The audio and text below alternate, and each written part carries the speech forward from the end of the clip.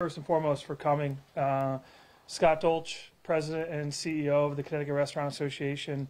I want to start by thanking the Senator.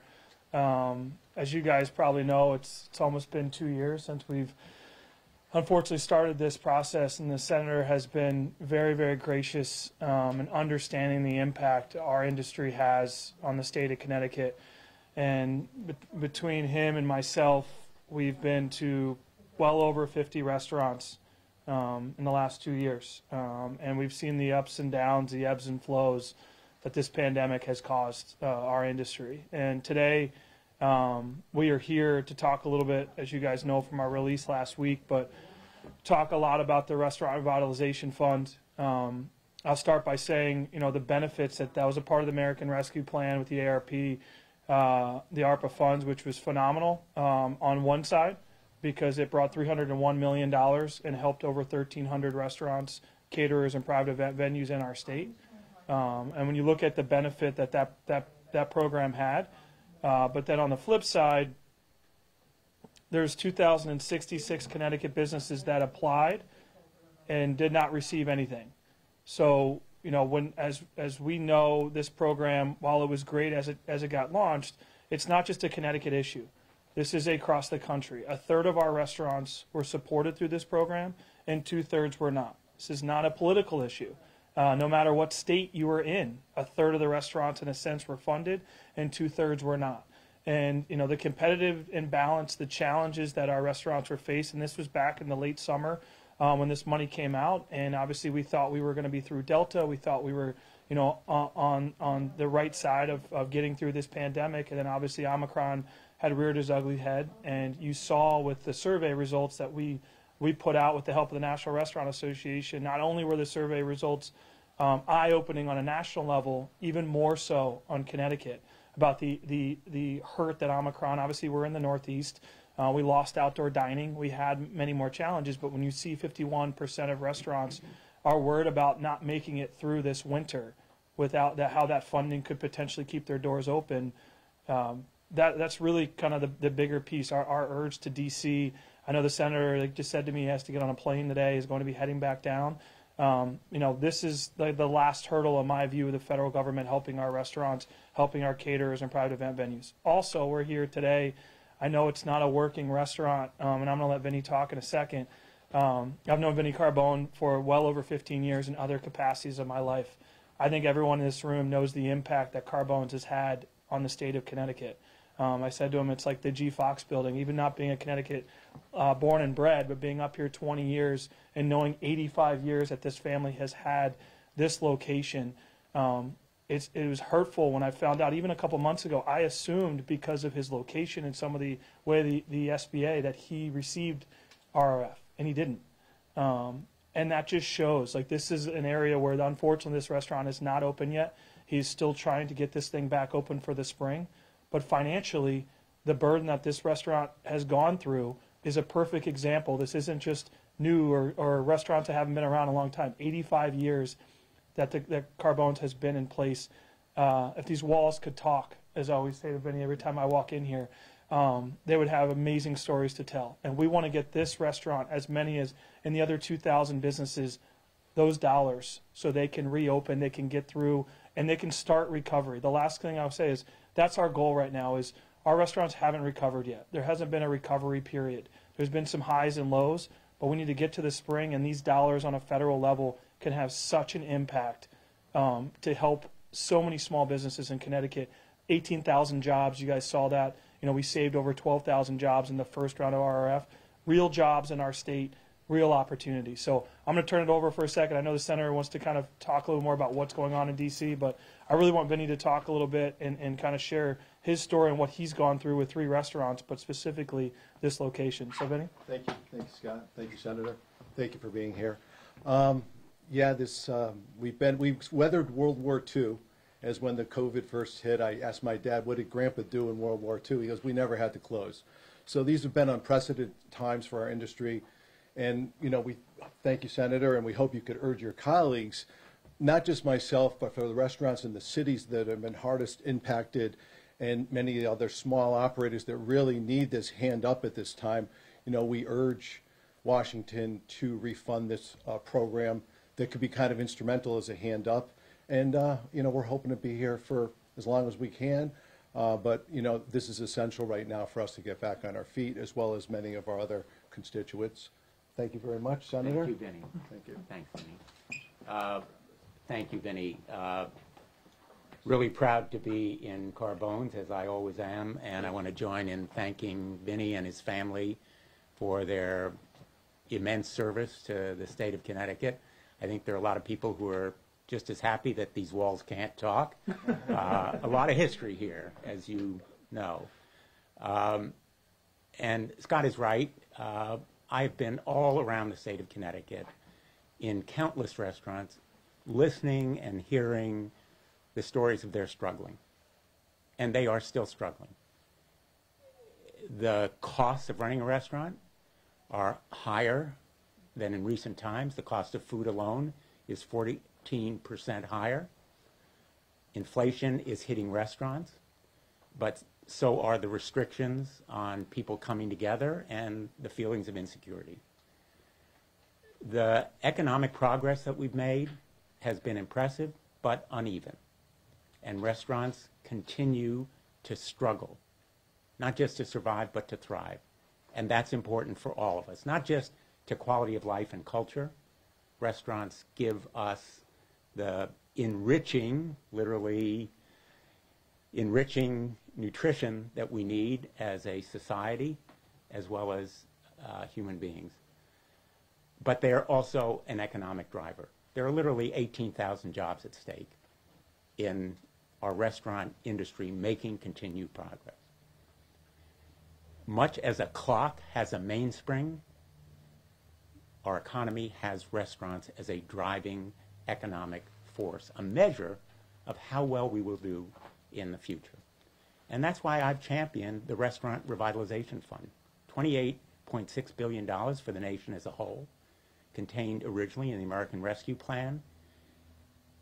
If you remember nothing else about the Restaurant Revitalization Fund, it's bipartisan. Bipartisan efforts to aid restaurants all around the country, red states, blue states, strong, overwhelming support for it. And right now, I am going back to Washington to continue to fight to bring back more aid for our restaurant industry. $301 million for 1,300 restaurants. A good start, not enough. We need more. And fortunately, we have right now a measure that will aid restaurants and all small businesses. A small business package, as we call it, that will aid, for example, gyms and minor league teams, small businesses that are continuing to struggle because our economic progress has been uneven. Small businesses are our economic lifeblood. I don't need to tell anybody in Connecticut about the importance of small businesses. And this small business package of as much as $60 billion has bipartisan support. My colleagues, Senator Cardin of Maryland, Democrat, Senator Wicker of Mississippi, a Republican. I am helping to lead it, and I am proud that we have bipartisan support. So we're going to continue this fight. Make no mistake. $301 million for 1,300 restaurants covers probably no more than half of what we need. And I will work with restaurant owners here in Connecticut like Vinnie Carbone and the Restaurant Association, continue to listen to them and make sure that we bring home the kind of aid for small businesses, especially restaurants. Now, restaurants are only some of the beneficiaries of the Restaurant Revitalization Fund.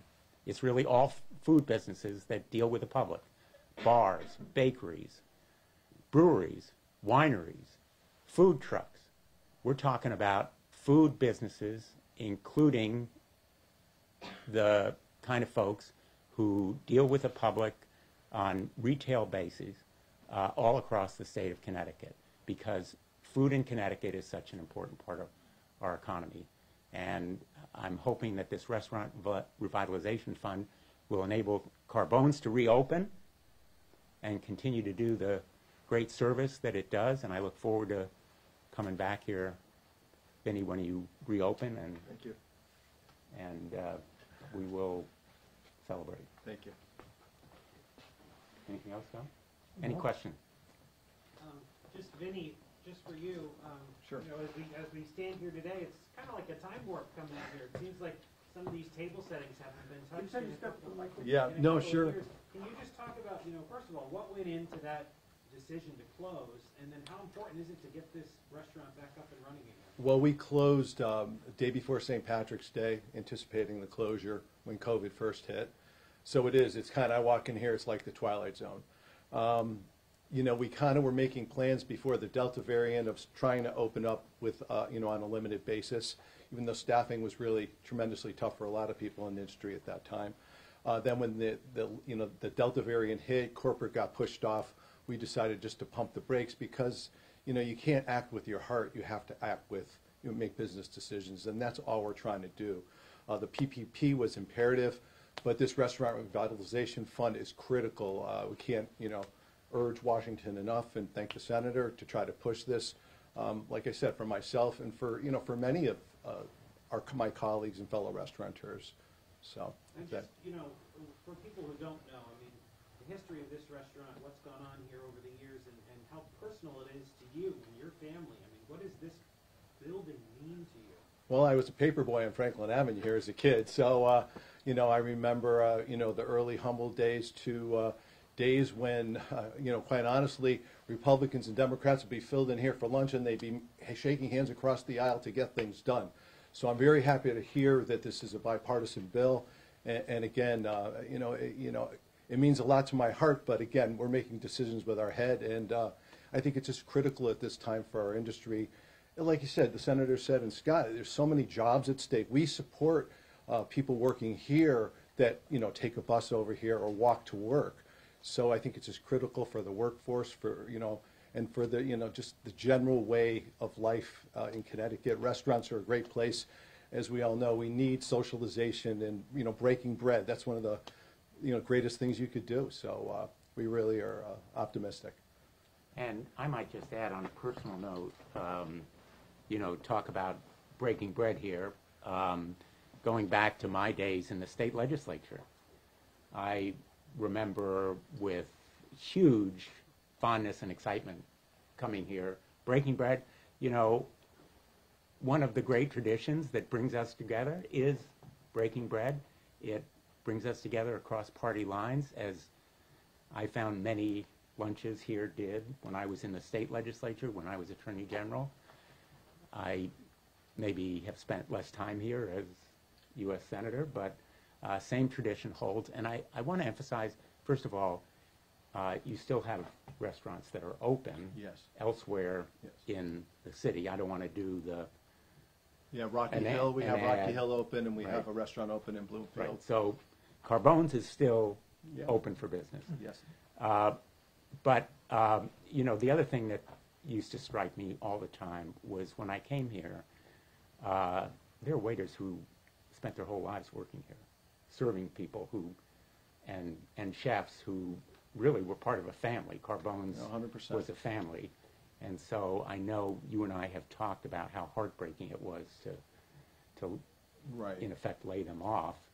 And, you know, Vinny mentioned the PPP program. Just to clarify, the PPP program, Paycheck Protection Program, money went to Carbone's Yes. and helped to enable him to keep his other restaurants open. $14 billion. $14 billion from the Paycheck Protection Program and related efforts to small businesses like this one and others to keep their doors open. More than 100,000 businesses in Connecticut benefited from it. But the Restaurant Revitalization Fund targeted restaurants and food businesses. And that's why it is so important at this point. A lot of federal aid has come to Connecticut, literally tens of billions of dollars. But the restaurants and food businesses of Connecticut need this help now because they are continuing to struggle. 100%. Senator, speaking of breaking bread and working across the aisle, one of your new Republican challengers announced, and part of her announcement was saying that that you're lockstep with President Biden and the Democrats. Do you have anything to? Is that a question? Yeah. I mean, My focus is on doing my job, working for the people of Connecticut. There'll be plenty of time for politics later in the year. Vinny, I remember, you said early on, who else could talk. I remember trying to find Hartford Mayor Mike Peters all the time, and I would always find him at the bar here, and a lot of deals were made. But I'd like Senator Blumenthal to comment on some of the things that Themis Claridis has said, that we're spending way too much money and creating incentives for people not to work and stay home during this pandemic. And that's her criticism, that we're just spending too much money on that, and that's why we're not seeing people coming back to work, and we're having such a problem finding employees. You know, let me just say again, my focus really is on doing my job and working for the people of Connecticut. There'll be plenty of time for politics later in the year. I'm here right now because we need more aid for our restaurants. And I'm going to fight for it, just as I have to bring back to Connecticut the $301 million that have aided 1,300 restaurants so far, but we need more. That's my job, and I'm going to continue working for the people of Connecticut. Are you worried about too much spending and debt That's, at some point? you know, that's all I'm going to say about it. I think these restaurants need help. And we need to make sure that our restaurants and our small businesses receive the help they need when they are struggling, because they are job creators, economic drivers. I'm going to fight for that assistance. We've been successful in bringing to Connecticut tens of billions of dollars for our small businesses, but we need to continue that work. A question for Scott Dolce, if I Sure. may. Yeah. Is there anything that you think the state can do to ensure that the restaurants that didn't get any funding last time get that funding this time around? Well, I think it's two different issues. Obviously, on a state side, there's the different funding mechanisms. Most of the PPP or ERTC or all these different programs that have been out there have been federal dollars to the question I was just asked. And I think, we're always worried about, inflation has reared its ugly head, and we know how that not only affects everyone at the gas pump or the grocery store. These restaurateurs are feeling it just as much and trying to, what they're paying cost of food and then what they can in turn provide to the customers. But I think the two parts of this is, when you look at this program and replenishing it, you're helping, the PPP program, the Paycheck Protection Program was really about paycheck protection, paying your employees. It wasn't offsetting the debt that these restaurants were carrying for 22 months. And that's really where the revitalization, when you talk about rent, like paying all the other bills in the back of house, all the other supplies that got lost and had to get thrown out because they were shuttered their doors. So many other challenges that these restaurants have faced. And I think it is a bipartisan, which is what I love to hear. Being from Maryland and talking with Senator Cardin and Senator Wicker, them sitting together and saying, hey, this isn't a political issue at all. And we have to go back to our states. I talked to all my peers across the country, and we're all feeling it. We're all getting those calls. Those 2,066 businesses, which is how many Connecticut restaurants or caterers, as I have a caterer behind me in the back from CD Wedding Group on my board, or private event venues that applied. And to apply, so everyone knows, you had to be well over 30% in losses, more like 40, some as high as 90%, not to point my finger to someone in the back of the room, to even be eligible. So as a whole, it was 3,300 Connecticut businesses applied out of 8,500 restaurants. So it was really the hardest hit. That's what we're asking to fund. And to answer that state question, I think there's other things the state can do. They don't have the opportunity to probably print more dollars, but the dollars they have here, the ARPA funds that the mayors and first selectmen have, is something I'm very intrigued by. How are they helping hospitality businesses? What are they doing? And then on the state side, we're going into session in a week from Wednesday. There's been some great opportunities, outdoor dining, alcohol to go, tax remittance programs. There's things that can be done. That is also my other hat of my job that we need help federally, and this is what this conversation is today. DC needs to listen loud and clear and help these businesses recover and get back on their feet. And the days that Vinny's going through every day about just breaking even, he's not offsetting that 23 months of debt. That's what that revitalization is. It allows them to get back where so I've had calls from restaurateurs telling me they had to take out a loan, a $200,000 loan. They owe $5,000 for the next 30 years, and they're 60 years old. And they're like, it was the only way I could stay open. But that wasn't my fault, but I had to do that. And can I get that loan into a grant? Is there a way to help that? But those are the real calls I deal with every day, and that's where this program can have such an impact, not across the country, but in Connecticut, and we are the lifeblood. We're a $9 billion industry. We're 8,500 restaurants. We're 160,000 jobs. We want to get it back on our feet, and we want to be better than we were. And I think, there's a lot of that we're trying to unpack with all of this with our industry, but my hope is getting this across the finish line quickly, because Omicron is still, we're not through it. We're still, obviously every day we look at the numbers and hope that we can have a great Valentine's Day. We can have into what's going to happen on February 2nd with the groundhog. I'm hoping for an early spring because we need it, of how bad this winter has been. But I think everyone in this room understands the impact and the challenges this industry has faced. And I hope that the people in D.C., as the senator knows, can get together, get in a room, and find a pathway, which is about $40 billion is what SBA has come back. We know what that number is too. Everyone's applied. Everyone, is still waiting. It's not like we're just putting a number out there and hoping it's going to fund it. We actually know how we can successfully implement it, and the SBA can quickly turn that money around with Catherine Marks and others. So, isn't the challenge also trying to get workers back, right? Because this is the industry that a lot of these employees said, you know what, that's not the career for me. I'm going to do something else. And so even the restaurants that have reopened, they can't find people. And so, or they're, commanding more money than restaurants can afford to pay them because they know they're in demand. So how do you change that dynamic? You can get these places to be open. How do you find people? Listen, Susan, you're asking some great questions in the sense that our industry is phenomenal. And I think that a lot of people took it for granted before the pandemic hit. Whether you're an employee, whether you're a customer, whether you're a legislator, I think people didn't realize the jobs, the impact. And 1 in 3 Americans at one point in their life have worked in the restaurant industry. A lot of people will look at me and go, oh, it's transient. People like to get in, get out. I don't know anybody else. Whatever job you had, working inside of a restaurant teaches you so much. Customer service, adversity, working on a team, being punctual, all the things that, and you can make a career. We're seeing managers being potentially paid now at all different restaurants in the 6-figure range. You can get an owner operator. There's opportunities to move up. There's no other industry that I know of that you don't need an education. You can be incarcerated and come out. Like we take anybody to have that opportunity. And I kind of look at this now as saying, yes, some of our top people had left the industry because of the challenges that unrelated to us that 23 months had faced. And they had to try to figure out, okay, where's the stability in this? So now we got to go find a new workforce. And that's partly my job as well when you look at our foundation and our growth and try to entice people to say it is a great opportunity to come work in this industry. No matter what your age is or what your experience level, you should want to come and socialize and get back out. I think someone asked that question about work from home and paying from home. Can't do that in our industry.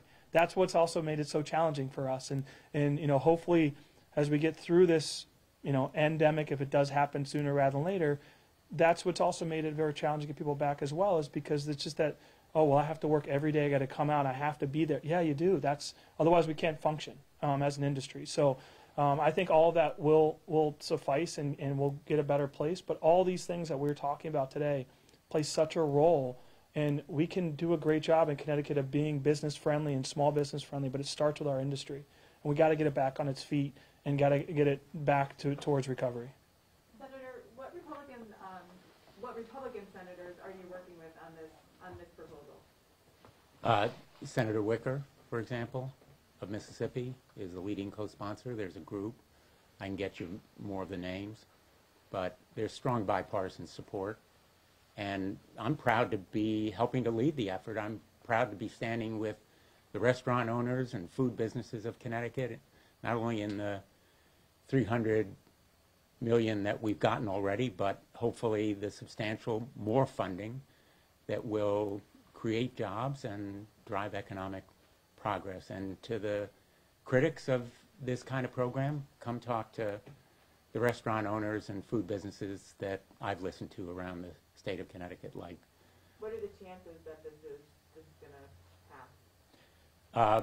I think, well, let me just say, I say about the Congress in general, I'm hopeful that we're going to make progress on the appropriations bill that's now before Congress, and I'm very hopeful that it will include restaurant revitalization. Thanks, everyone. Thanks, sir.